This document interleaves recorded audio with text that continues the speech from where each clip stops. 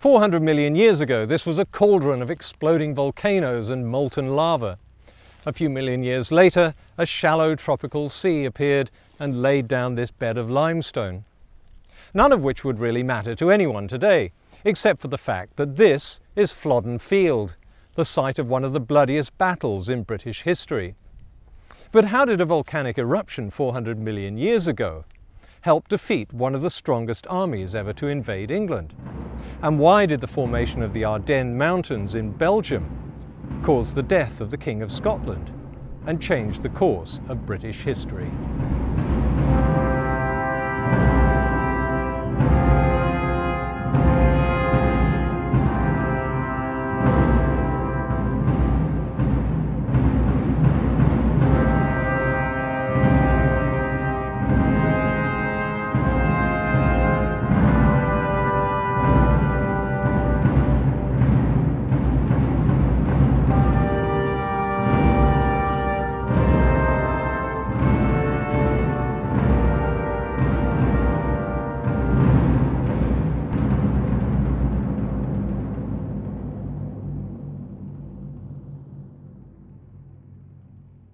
In this series, we're going to look at how environments far back in time, millions of years before humans appeared on Earth, affected the outcome of battles and changed human history. The type of rock an army found itself fighting on was sometimes a matter of design, but often it was pure chance. And if the right type of environment had laid down the right type of rock, it gave the underdog an unwitting victory. The underdog at the Battle of Flodden 500 years ago was Henry VIII's army of around 26,000 men. Henry himself wasn't even there. He was off fighting in France, and he left the elderly Earl of Surrey in charge of what remained of his forces in England, with strict instructions not to trust the Scots. His potential adversary was James IV, a Renaissance king with a keen interest in science and culture and an old-fashioned spirit of chivalry. A powerful ruler, James had united Scotland, founded its navy, encouraged the first printing press, and brought culture and prestige to the nation. He even married Henry VIII's sister and signed a perpetual treaty of peace with England. But when France came under attack, James felt honour bound to strike a blow for the old Scottish-French alliance. He assembled an army of over 30,000 men and crossed the border here at the River Tweed. The Scots sacked Norham Castle, the English fortress that overlooks the river. As they marched south, other castles fell with barely a fight. Then James came up against two things. One was Henry VIII's home army. The second was some serious Devonian geology. The Devonian was a period so far back in time you can forget humans. Oh, it was way back before the dinosaurs, and even the animals that evolved into dinosaurs. During the Devonian, around 400 million years ago, there were no land animals at all. And that wasn't the only thing that was different about the Devonian period. The geography of the continents was unrecognizable. Europe was in the tropics. It moves because the pieces of the Earth's crust are in constant motion, floating on the Earth's upper mantle. Plates of basalt, which make up the ocean, submerge under thicker plates made of granite, which are the continents. As they do so, they melt, creating chains of volcanoes. But when pieces of continent collide, they can't submerge. Instead, they crumple into huge mountain ranges and eventually fuse together. For billions of years, these pieces of crust have been splitting apart, drifting around, and colliding. By the beginning of the Devonian, two of these plates, Eurasia and North America, had crashed together. As they pushed against each other, they threw up the Caledonian Mountains and forged Scotland. Further south in the Cheviot Hills, the grinding of the crustal plates caused enormous friction. Rocks at the base of the crust melted and pushed their way through fissures to the surface. There they exploded in a cauldron of ash, gas and molten lava. And this is the result, a thick layer of volcanic material heaped onto the barren earth. Look at it closely and you can see it's a mixture of ash, rock fragments and other volcanic debris. Sandwiched between layers of lava, geologists estimate this volcanic material was once 2 kilometers thick. Towering volcanic peaks dominated the landscape. So 400 million years ago, this was an enormous mountain range. But wind, rain, sun and ice have worn the mountains down, and as we travel northeast, the peaks get smaller and lower. Their last gasp is an outlying lump called Flodden Hill. It's covered in woodland today, but in 1513 this was an exposed volcanic outcrop, and when King James saw it, he immediately realized its potential. The steep scarps facing south would be like a fortress against the advancing English army. He dug gun emplacements into the side of the hill and waited. This outcrop on the side of Flodden Hill shows exactly what it's made of. A lava called andesite which flowed out of a volcano and then solidified into this solid mass. But the sheer sides of this volcanic outlier proved to be a little too impregnable. The Earl of Surrey quite sensibly decided he didn't want to attack it. So he came up with a risky plan. Surrey would lead his army right around Flodden Hill and face the Scots from the other side. Out of sight, he embarked on a 2-day forced march.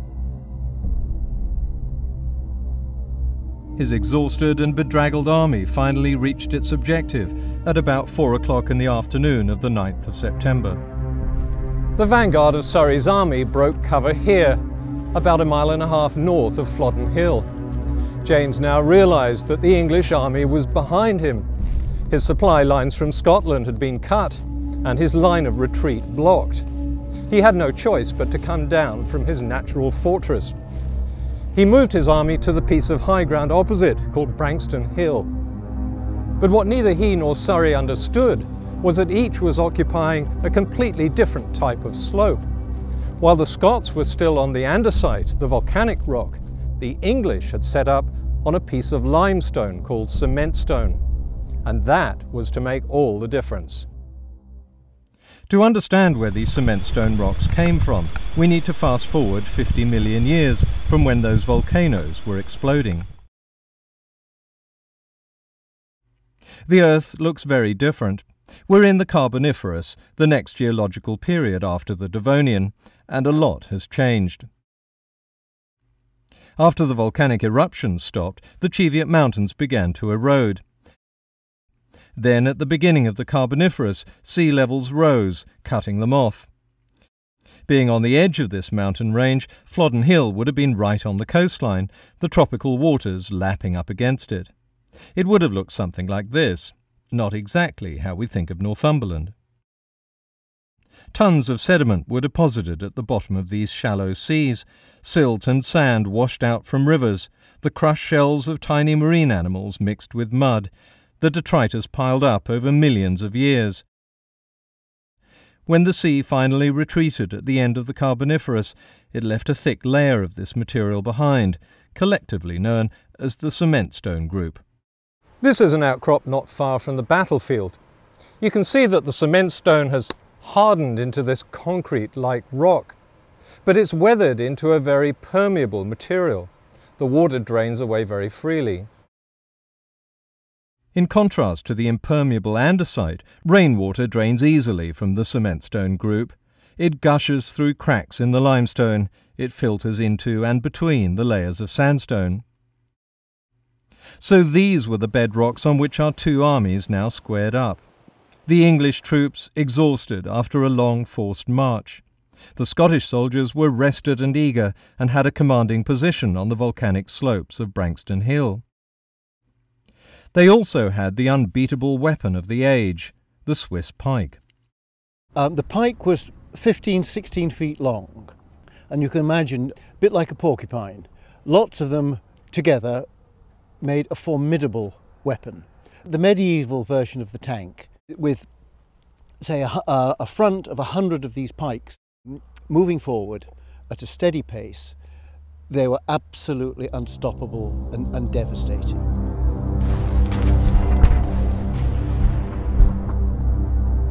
After an artillery exchange, the battle opened on the left flank, with formations of Scottish pikemen advancing across flat ground to the west of Branxton Hill, towards Sir Edmund Howard and his 4,000 English foot soldiers. The English were armed with the much smaller bill, a double-bladed weapon with a hook. But the landscape easily favoured the pike. In this open country, the Scots charged into the English lines and scattered them. If this success could be repeated with the other two pike battalions, the Scots would easily have carried the day. But on the rest of the battlefield, the geology was different. James IV didn't know it, but the volcanic andesite under his feet was going to be a problem. And it was compounded by another geological event he was equally, blissfully unaware of. To understand it, we have to fast forward through the Carboniferous, through the age of the dinosaurs, through the Tertiary period, almost right up to the present day in geological terms. Through all this, the continent of Europe was pushed northwards by crustal plate movement. Britain left the tropics and migrated to its current position. Now in its colder, more northerly latitude, it was hit head-on by the Ice Age. 15,000 years ago, all this was buried under an ice sheet 1 mile thick. That's just recently in geological terms, which means that the ice has left its mark. If you've got an eye for these things, the hills and valleys here are full of glacial clues and features. A huge ice sheet crept down from Scotland, hit the Cheviot Hills and deflected to the east. The moving ice carried particles of eroded material in the form of sand and gravel and churned up the underlying rock into a fine clay. As the Ice Age ended, it melted, depositing this material on the landscape. And though neither side could see it, the ice had left its fatal mark on the battlefield. Each slope had been coated with a different glacial material. So the English began to draw up their formations on the well-drained cement stone. The Scots marched towards them, on top of the impermeable volcanic andesite. The retreating glaciers had gifted the English well-drained deposits of sand and gravel. For the Scots it had dumped a mucky, thick coating of clay called till. On the 9th of September 1513 it began to rain. This had little effect on the English, who stood firm on the cement stone, which carried the water away. But here on the Scottish side, the volcanic bedrock trapped water in the coating of glacial clay. While the battalions of pikes had done well on the left flank, here in the muddy slopes of the centre and the right, the Scots began to slip and stumble. Slowly they began to break formation. By the time they reached the bottom of the slope, their lines were already faltering.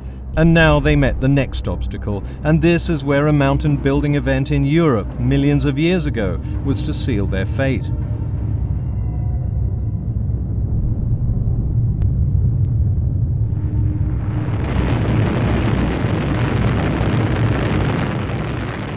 Throughout the Devonian and Carboniferous periods, a series of collisions between crustal plates was throwing up mountain chains all over Europe. Called the Hercynian orogeny, it formed the Ardennes in Belgium and the Massif Central in France. It was an event that took place over hundreds of millions of years, and even today geologists are still trying to make sense of it. But one thing they do know is that this upheaval caused rocks in outlying areas to crack. The cracks, called faults, run for several miles, and half a dozen can be found in the Cheviot Hills. Each fault was heralded by an earthquake. And this is Flodden Fault, running right through the middle of the battlefield. It separated the Scots from the English. A series of earthquakes thrust up these andesites and pushed them hard up against the cement stone. And it was this fault line that was to seal the fate of the Scottish battalions. This big fault system which juxtaposes the younger cement stones of the Carboniferous against the Devonian volcanics, that has moved the rocks on either side into that position, such that subsequently, when they've weathered and eroded, you've now got this great topographic difference. The topographic difference washed tons of eroded material into the newly created gash in the earth, forming a deep, boggy sump. The charge of the Scottish pike formations, already disrupted by the wet clay till and the badly drained andesite slope, hit the sticky bog of the fault line and began to break apart. The pikes, unstoppable, formidable, whilst they're in motion. Unfortunately for the Scots, on the valley at the steeper part of Branksome Hill, suddenly the front ranks were knee-deep in mud, which slowed them down. The ranks behind piled on top of them, complete confusion, and as they were no longer moving, they were suddenly a target. Then the English bills had a go. It has a point for stabbing and jabbing. This one has another point for hacking into armour, into a helmet, and it also has this deadly hook for grabbing the back of the knee, or eye-wateringly, up and under. It also has this axe-type blade here. This is a fearsome weapon.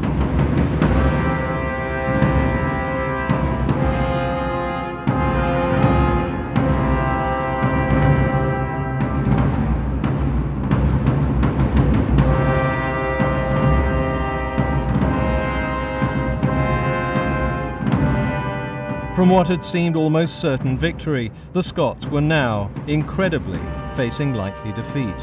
Their only hope was a battalion of Highlanders held in reserve on the right flank. But a Highland charge was stopped in its tracks by a breakaway detachment of English archers. The Highlanders, thinking they'd been outflanked by a much larger contingent of Surrey's army, broke off their charge and fled. James was now desperately fighting on foot alongside his men, their ranks broken, their weapons useless, and surrounded on all sides. An arrow was shot through his mouth, and then an unknown English soldier sliced his throat with a bill. James died along with his son, 8 earls and 13 barons. The cream of Scottish nobility, a generation of leaders, was wiped out.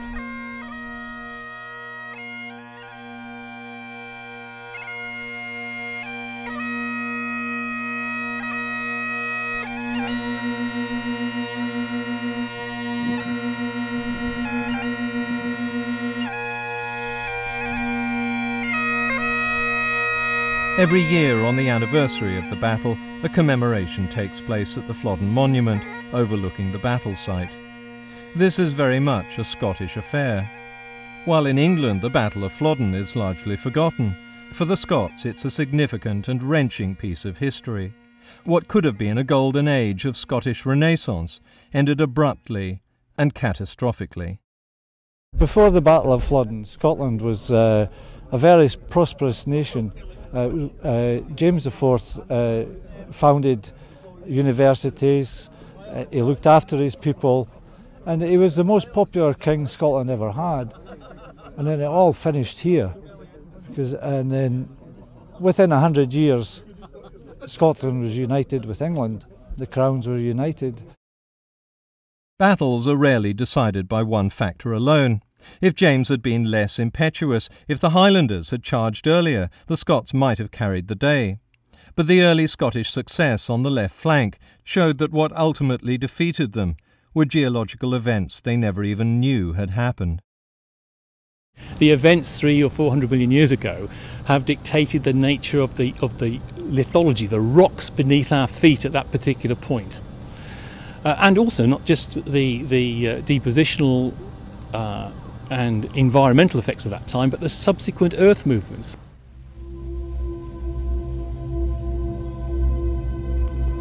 Geology sleeps underground. It only gets our attention when new disasters hit the headlines: earthquakes, landslides, tsunami. But events that occurred far back in time are just disasters lying in wait. A volcanic eruption that no one saw, an earthquake no one felt, an ice sheet that came and went while our ancestors were still migrating out of Africa. All these events have been waiting for their date with history.